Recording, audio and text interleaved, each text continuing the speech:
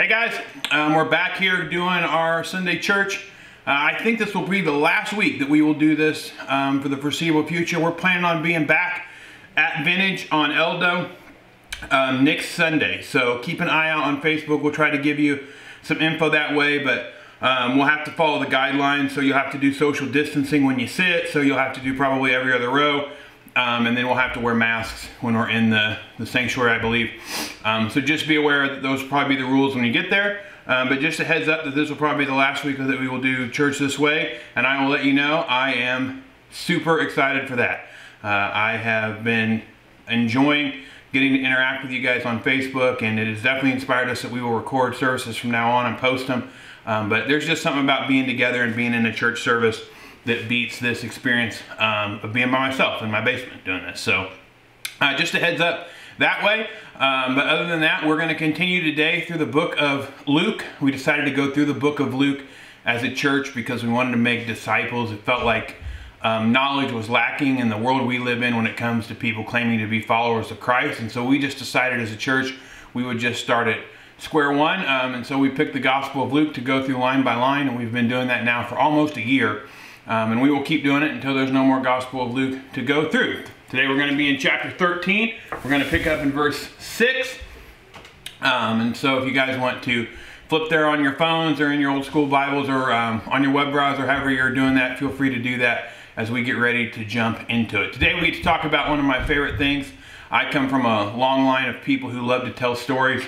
And Lowry stories, Edrington stories, they tend to be they're big fish stories is what we call them. So you can always tell when one of us is in go mode and they're telling that, you're always like, I wonder how much of this actually happened, how much of this they are embellishing to make the story better. I think that's just part of being in front of people and that kind of thing. You kind of just learn to do that to be funny. So you know, it is what it is, but I love a good story. I love to tell good stories. I love a good joke. All of those things really relate to my heart. I love to read. I love to watch movies. And so anytime somebody tells a good story, especially one with a point, you usually will catch me hook, line, and sinker for that. And so today's message and today's scripture that we're going to look at is near and dear to my heart because we're going to cover one of Jesus's parables. And so just before we jump into that, as a form of introduction, let's run through again what parables are. A parable is a way of conveying a point, so conveying an idea like Jesus will take care of the church, or you need to repent and come back to the right ways, and Jesus is going to help you do that. So that would be the point.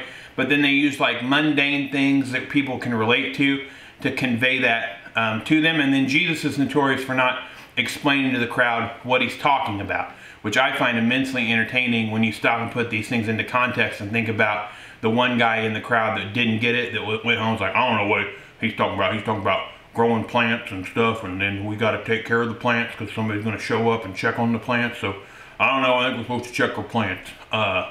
Yeah. So that is always my take on it and how it works. That's what I feel like you would have that guy in the crowd. And his disciples, if you read through the Gospels, you will see oftentimes they're like, hey, Jesus, explain this parable or that parable. And so we're going to look at a parable today, and then we're going to dig into it and kind of explain what Jesus is trying to get at. But first, I want you guys just to play a little game with me here before I read this to you. What I want you to do is just pretend that you are you're a Jewish person, Jewish man, Jewish woman. You're in a crowd. You've traveled or whatever to hear this Jesus speak. You've heard things about him, that he heals the sick, he helps the blind to see, the lame to walk, he raises people from the dead. You've heard all kinds of stories. He's not afraid of going at it with the established religious community. And then he gets up, and this is the message he preaches. So just think about that then as we look at these verses in Luke chapter 13, picking up in verse 6. It says this, and he told this parable. A man had a fig tree planted in his vineyard, and he came seeking fruit on it and found none. He said to the vine dresser, look, for 3 years now I have come seeking fruit on this fig tree, and I find none. Cut it down. Why should it use up the ground? And he answered him, sir, let it alone this year also until I dig around it and put on manure. Then if it should bear fruit next year, well and good. But if not, you can cut it down. Think about that. All right? Think about how you would respond. You show up. He's notorious for being this great preacher and these great points, these great messages. He stands up and he goes, okay, today's message is there's a guy who owns a fig tree that's not making figs. And so he says to the guy that's in charge of keeping his fig trees, he says, cut this one down, it's not growing figs. And that guy that's in charge of keeping the tree said, hey, before we cut it down, let me dig out around it, repack the soil, and let me put some good manure on it, and we'll see if it will produce. And then if it doesn't produce by next year, then we can cut it out. Thanks. If you guys want to come down for prayer, you can.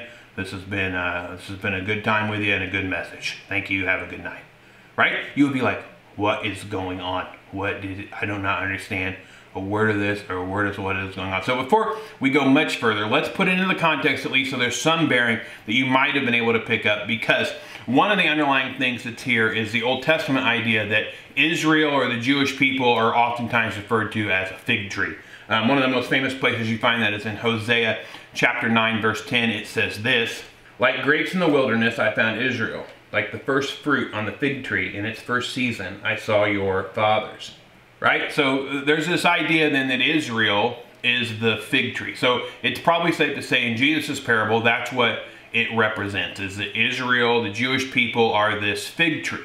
And then the man comes along and he notices it's not producing any fruit. Well, the man then in the story and in this parable, and what we can gather from what Jesus is trying to say, is that's God the Father. So God shows up on the scene and looks at his chosen people and says, they're not producing the fruit that I want them to produce. And that fruit is accepting Christ as the Messiah and understanding that there's going to come a new way of doing it, a new covenant through the shedding of his blood, and it's going to incorporate all people, and we're going to love each other and care for each other and take care of each other and put others before ourselves. And that's going to be the moniker that will define Christianity and define followers of Yahweh and followers of Christ. And the Jews are not latching onto that, and so the tree is withering and dying. And so God fully intends then to cast judgment on this tree and say this tree is not doing what I've created it to do. The Jews are not being what I want them to be, so I'm going to remove it. I'm going to cut this out. I'm going to get rid of this thing that doesn't do what I want it to do, which is a reminder to all of us that the wages of sin is death. If you choose to reject God, if you choose to reject what he has for you, if you choose not to dwell in the grace of Jesus Christ and the cross, then you will reap death. You will reap isolation. That's what the Bible says. It's what we believe. And I know it doesn't play well in the world that we live in, but I don't want to sugarcoat it here at Vintage. I don't want you guys to be confused or walk out and not understand the gospel. This is what it says. And so that is a nature of God. That is a part of who he is. He's just. And so if something isn't doing what it's supposed to be, if something is not becoming how it's supposed to become, then God will cut it out. But then there's the new character in this parable. There's the other person. That's the vine dresser. And so a vine dresser then was somebody who took care of your garden. So if you had a lot of money and you had a giant orchard or a giant garden, a giant place to grow grapes or whatever, you had one of those things going on, you would pay this person to keep track of your plants and to take care of it and weed it and trim vines and make sure everything grew appropriately. And we know that Christ is the vine dresser in this parable. And so what he says is, Christ says to God the Father, he says, hey, before you cut it out, can you show some grace here and let me tend to it? Let me dig out around it. Let me break it free of what it thinks it's supposed to do, like a stick in the mud. Let me move this thing and move the roots around and break it open. And then let me cover it with fertilizer. Let me put things on it that will cause it to create new life. Let me do that. Let's do all the things that we need to do to ensure it can have a victory and a win. And then in a year, if it doesn't produce figs, if it still is a dead plant, then we can cut it out. And so that's the parable that you have, is that Jesus is saying, look, God wants to cast judgment on this, but he's going to tarry and he's going to wait to give you an opportunity to accept me as the Messiah. But if you will not accept me as the Messiah, then I will cut you out. I will remove you from this thing. I will take you from what it is you're going to be. And we know from the New Testament that's essentially what happens. When you get into Paul's writing, Paul says that because the Jews reject Christ, that God chooses to graft in all the Gentiles, and he opens up salvation for all men and not just the Jewish people, and thus we're all God's chosen people if we choose to follow Christ. And there's this idea then that's built into the New Testament that because the Jews rejected the Messiah, God went to the Gentiles who would accept him, and that's how Christianity spreads and goes forth. But before we move out of here today and before we end this, let's look at some things that we can take from this, because you may be sitting there and thinking to yourself, I'm not Jewish, right? Like, that's not a wrong place to go in your head. You may be like, this is good and all, and it's a nice message, and I can gain something from that, but I'm not Jewish. And so what am I supposed to get from it? Well, and in the same way there's expectation for the Jewish people to produce certain fruit, there's also expectation for Christians to produce fruit. And that fruit is how you influence people. That fruit is ultimately winning people into understanding of Christ and loving people and being patient with people as they ask questions and as they dig into trying to understand what faith is, and that produces fruit. But there's also the fruit that's just produced when you're nice to people, right? When you love people, when you show compassion to people, when you show empathy to people, when you go above and beyond to reach out and help somebody.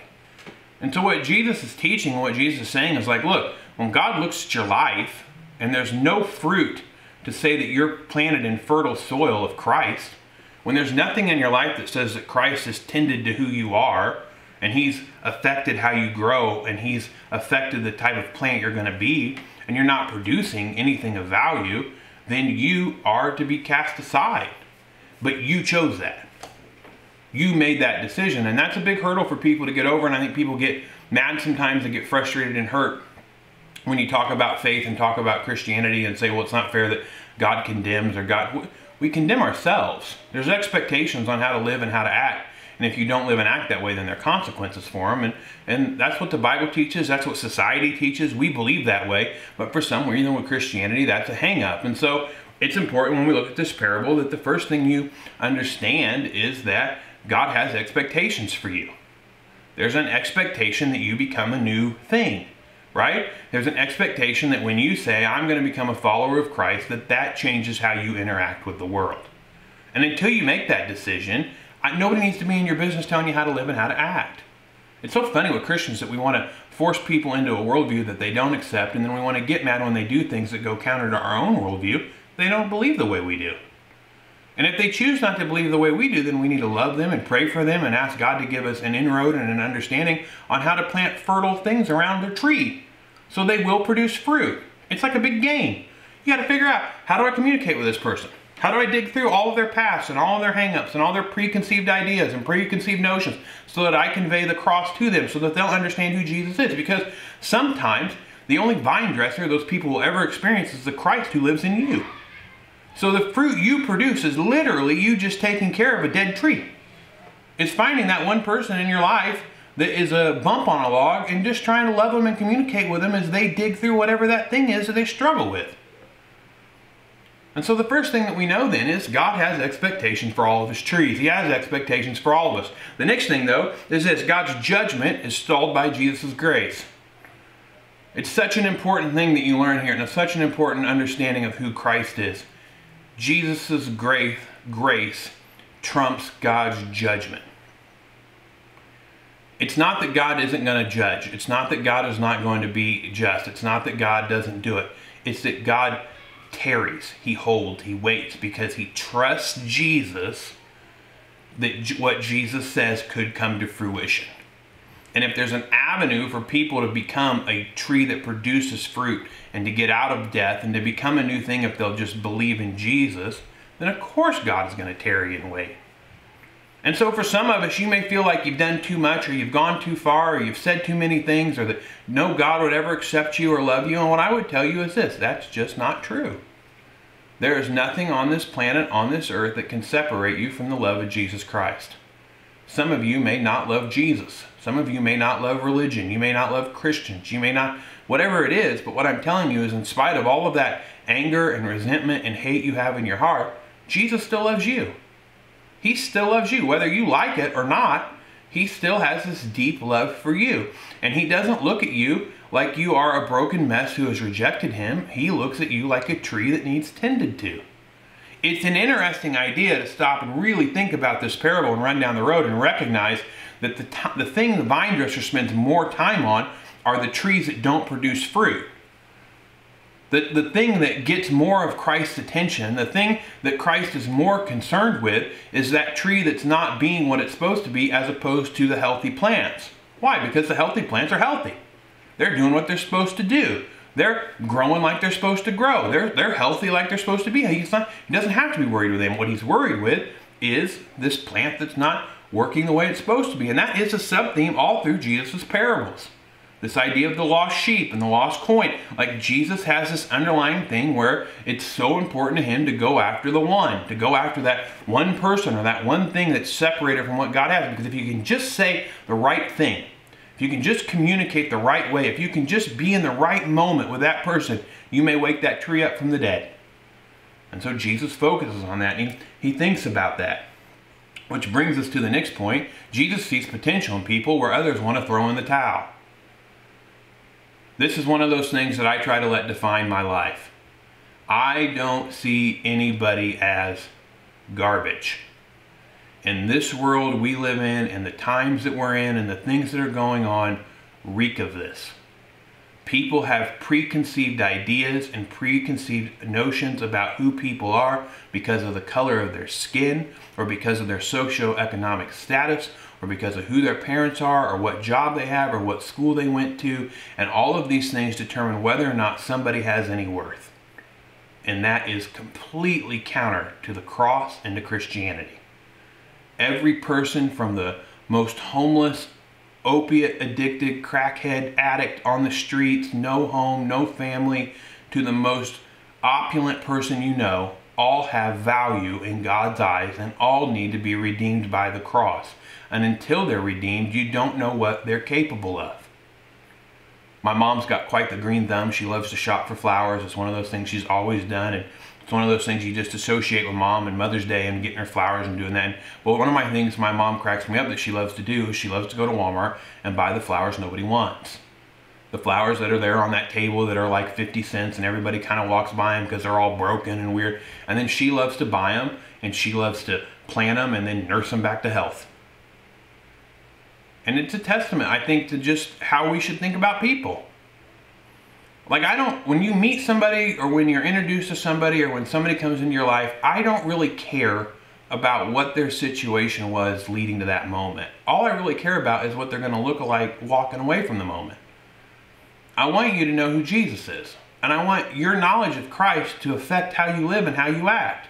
If the world would just adopt the golden rule, just do unto others as you would have them do unto you, and then love God with all your heart and all your mind and all your soul, and love people, it would be a perfect culture. That's all we have to do.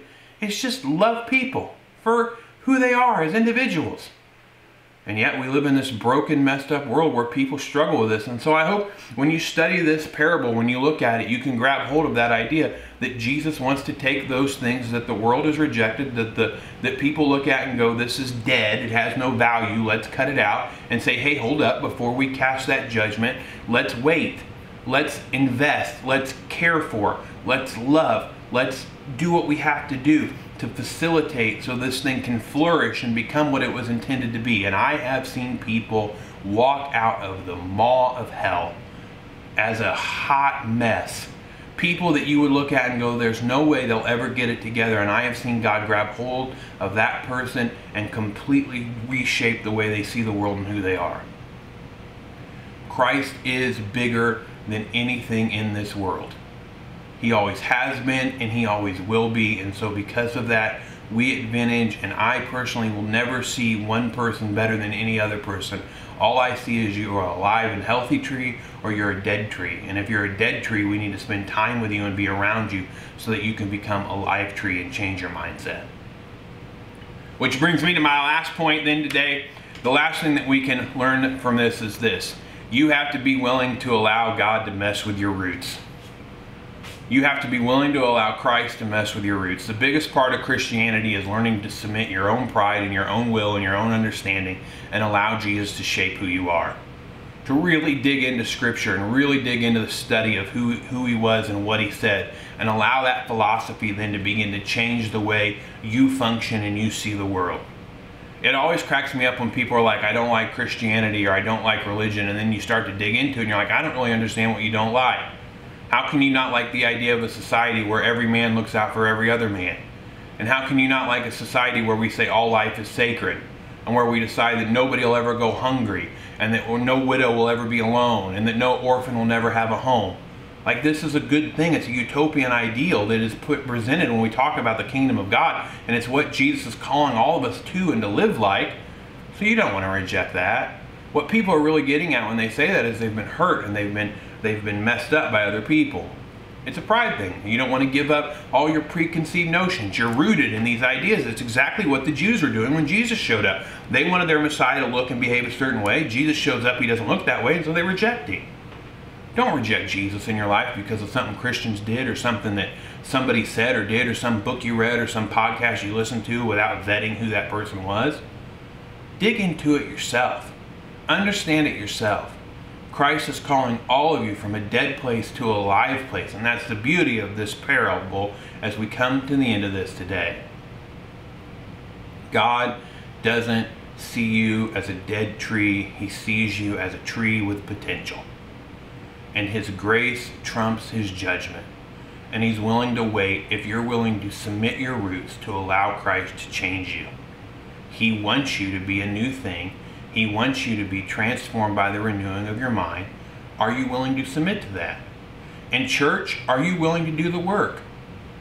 The Bible teaches that we are the hands and feet of Christ in the world. Christ left, gave us the Holy Spirit so that we could go be like him in the world. We essentially become vine dressers when we become healthy.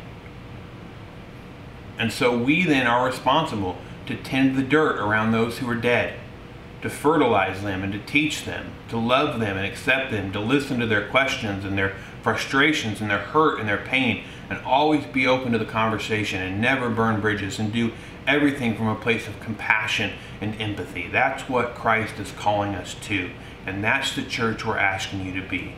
And so like we say every week, go be that church.